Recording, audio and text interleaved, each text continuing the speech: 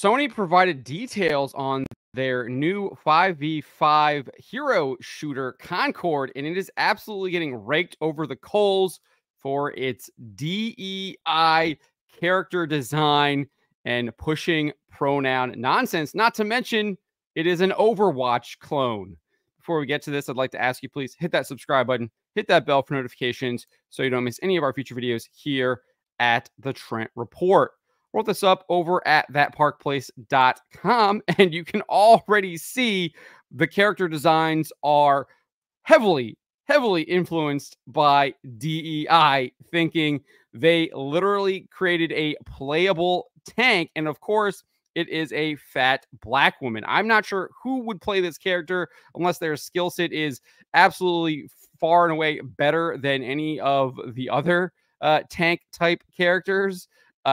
Because this character is just absolutely just atrocious looking. It literally is like Lizzo with a suit of armor. It's disgusting. But let's get into this here. So after showing off some of the gameplay, Firewalk Studios' Kim Crines, who is the director of IP at the studio, revealed a number of the characters that includes One-Off, Vale, Lennox, and more. Each of the characters that she shows off features the character's name, its role, and then preferred pronouns. You can see it right here. One-Off, he's an anchor, which I guess that's some kind of like support tank or something like that. I'm not sure. And then it has their preferred pronouns. Absolute nonsense. Just utterly ridiculous. It's a robot. A robot wouldn't have sex, wouldn't have a gender. It is a robot. It is an it. It is not a boy or a girl. That's not how it works. It's just ridiculous. We even have this one here named Lark. You can see that it is a tactician role, and then where the pronouns are listed for all the other characters, it says undecided. So it's, in my opinion, they're clearly going to be talking about this stuff through the game's narrative. And while it is an Overwatch clone, this is what is her name again? Crines? Yes, Kim Crines. This is what Kim Crines had to say about the game. She says, every character brings their own unique personality, skills, and wide-ranging perspectives to the crew. I think it's safe to assume that one of those wide-ranging perspectives will be discussions on gender and sex. You just know it's going to happen, given the fact that we're already getting DEI character designs like this. Absolutely ugly. I mean, look at this thing. This robot is even ugly too. But she goes on and says this: every week when you log into Concord, you'll be welcomed with a new cinematic vignette that will give you a chance to see our characters off the job.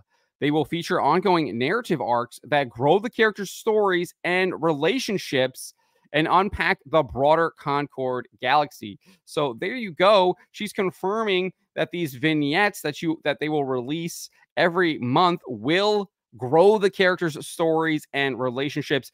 I think it's very obvious that is indeed what they are going to do. They're going to be discussing gender and sex and sexuality and all this stuff in a 5v5 hero shooter. No one wants any of this stuff. No one wants it shoved down the throat, but Sony continues to do this stuff. All of these major video game developers and publishers continue to push this stuff despite gamers rejecting it on all fronts, despite it being rejected on all fronts across all entertainment. No one wants this stuff. It does not sell. It loses you money, but they continue to do it because they want to control your mind. They want to make you slaves to their ideology, whether it is gender ideology, whether it is feminism, whether it is communism, whether it is socialism, whether it is Satanism. They want you under their control. They want to make you a slave, a mind slave. And we have these gaming journalists actually admitting that. But this stuff was just getting raked over the coals. Cabrutus Rambo, creator of the Sweet Baby Inc. Detected Steam Curator list, sniffed this out right away. He also has created his DEIdetected.com website. And he says, so the F robot has pronouns in the next Sony game. Okay, obviously disgusted by this. We've got Manga Lawyer here saying, OMG, finally, literally a playable tank. Exactly. The character literally looks like a transformer. It looks like she could transform into a tank. It's just ugly. We've got Endymion here. He says PlayStation Superhero 5v5 PvP shooter Concord is full of diverse character designs, and they even have their pronouns listed below their name. See top right. Who is this game for exactly? I've also seen some people pointing out, if we kind of look at the character list down here, there are not a lot of male characters in the game. I saw someone maybe pointing out that there might be 3 or 4. So even there, we don't have a lot of male characters that you can play in the game. I think there's only maybe 1 or 2 that one would consider white. So and then we go look at the comments here on the actual state of play video on YouTube that gamers are not interested in this. Many of the top comments basically roasting the game for being an Overwatch or Valorant clone. They also detailed the Marvel's Rivals game, which is basically Overwatch or Valorant with a Marvel skin, very similar to this game here, Concord. But you hear this person says PlayStation should honestly just stop working on live service games. Concord cinematic was giving me Guardians of the Galaxy vibes until they show it's a 5v5 shooter, and all my interest went away. And if you watch the cinematic, it does look like a group of rogues performing some kind of mercenary mission where they're tasked to like get some kind of data and upload it to their client, and they're having to compete with another kind of rival group in that. And it looked like they were just going to be focusing on 5 characters, and it might have potentially have been a single player narrative campaign, or maybe even some kind of like co-op or something like that. And then they revealed it was literally an Overwatch or and Valorant clone. We've got this right here. Another person says this: Concord looks exactly like the kind of game I will never play. I am in agreement. I don't play these 5v5 shooters. I'm probably in the minority. I've never actually been interested in a lot of the first-person shooter games. I've always liked strategy role-playing and RPG games and like RTS and things like that. Those are the types of games that I've always gravitated towards. I never was really into the first-person shooter stuff. I always felt like if I wanted to go shoot a weapon, I would just either go up to like my grandfather's up in the woods and actually shoot one for real, or go up to my cousins. Like I would just, if I want to shoot a gun, I go shoot a gun, a real gun. Something that I couldn't do in real life is like the fantasy games like Final Fantasy Tactics, etc., that I always kind of gravitated towards. Unicorn Overlord is obviously like the top game I've been playing now. Really liking that. So you can tell kind of that I like those kind of strategy RPG games. But anyways, we got this one here saying a 10-second countdown for a 30-second countdown is insane. I think that's just kind of referring to the opening. I hate that too, especially with movie trailers. They give you like, you are now watching this trailer. And it's like, duh, I clicked on the video. Like, I know that's what I'm watching. Why am I getting a countdown to the countdown of the trailer? It's ridiculous. Here's another one. Sony, understand we want games focused on single-player narrative and not multiplayer service games. I agree. I'm not against a live service single-player game. I think Genshin Impact, I think Honkai Star Rail do a really good job of that. I actually thought that's what the Marvel's Avengers game was going to be. You're going to be able to have ongoing updates for a game set in the Marvel world, and that absolutely was, I guess, kind of what they were trying to do, but they just did not execute it very well. So that's actually something I am interested in. Again, I've also liked playing MMOs where you do get updates pretty regularly.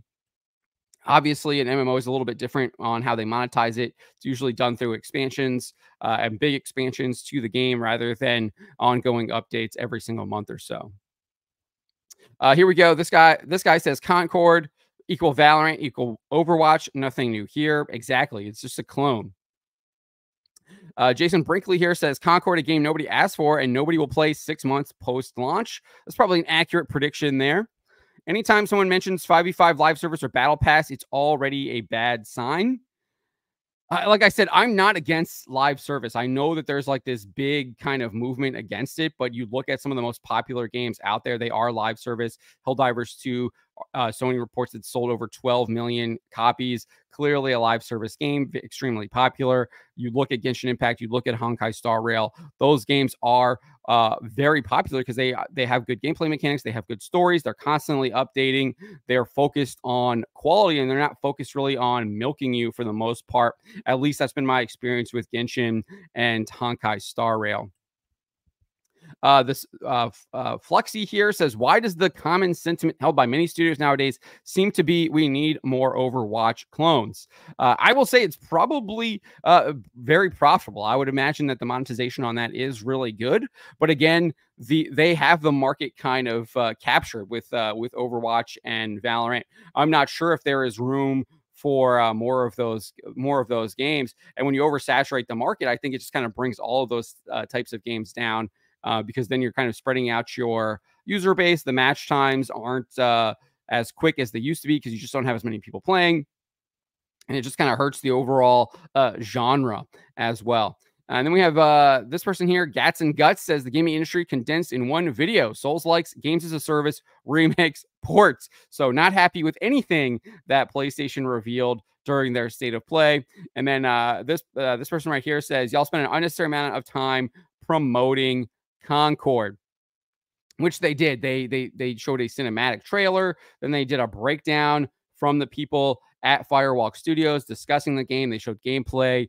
That was probably the biggest portion of the state of play, and I don't think that the amount of time they spent on it really convinced people to get interested in it. Instead, it looks like they almost did a bait and switch with the cinematic and then revealed that it was a 5v5 hero shooter. And people were like, this is not what I thought it was going to be based on the cinematic. And that is why you cannot trust cinematics anymore. But it's also why these video game companies literally try to sell their games on cinematics rather than gameplay. I've wisened up to that.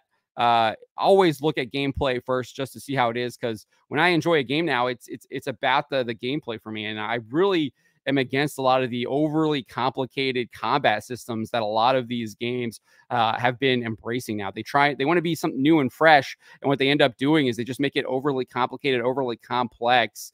And it's just not something that I'm interested in when I'm just trying to play a game casually. I'm not in high school anymore. I'm not in middle school. I don't have as much free time as I used to. So I'm not practicing all the time. I'm not playing all the time, and being able to kind of like compete competitively, which is what you really need to do. You need to have time in order to compete in a lot of those games. We got more people here kind of lampooning the game. We want single-player games with decent graphics and amazing narratives and gameplay, open-source engines for modding, take risks like your predecessors, actually innovate instead of rehashing boring styles. We want to play finished games with no need for DLCs and definitely no microtransactions. So I agree most of what this player is saying here. I'm not against rehashing boring styles. Like, I think Persona 5 is an excellent example of that. Very classic RPG turn-based combat, was not trying to be overly complicated, tells a really good story, and the combat is simple. And there are some complexities with the personas and things like that you can kind of really get into.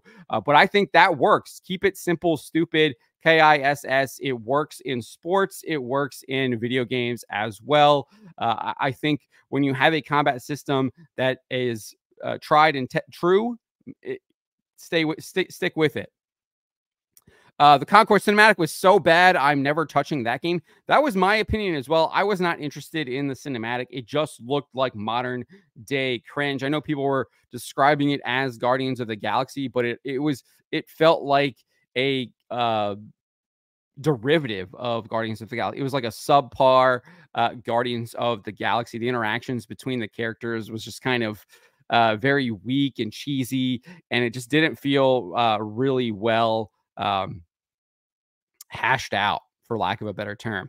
We got Joshua here. Joshua Thompson says, Dear Sony, the games as service model is not sustainable. We don't want 20 of them every announcement showcase. Can't you drop at least 1 or 2 quality single player experiences this generation? Tentpole experiences like you used to be known for. And then Shiny Find just matter-of-factly says, 100% not interested in Concord. And that's exactly my sentiment as well. Clearly, a lot of other people agree with him. Over 1.4 thousand likes on that comment. Nevertheless, the game is expected to release globally on PlayStation 5 and PC on August 23, 2024. We will see how well the game does when it releases here in just a couple of months. My guess is it will be dead on arrival or dead shortly after. I think we saw someone there saying it would pretty much be dead after 6 months. I think it will probably go the way of Marvel's Avengers. But let me know what you guys make of people roasting this game, its character designs, its gameplay mechanics, just the way that they chose to set it up as a 5v5 hero shooter. And this kind of studios are literally just copying Valorant and Overwatch now in order to try and bilk people's monies based on, I guess, the popularity of that type of game. But those are my thoughts. Let me know. Again, as I said, let me know in the comments below. Remember to always be charitable to each other, but to always speak the truth.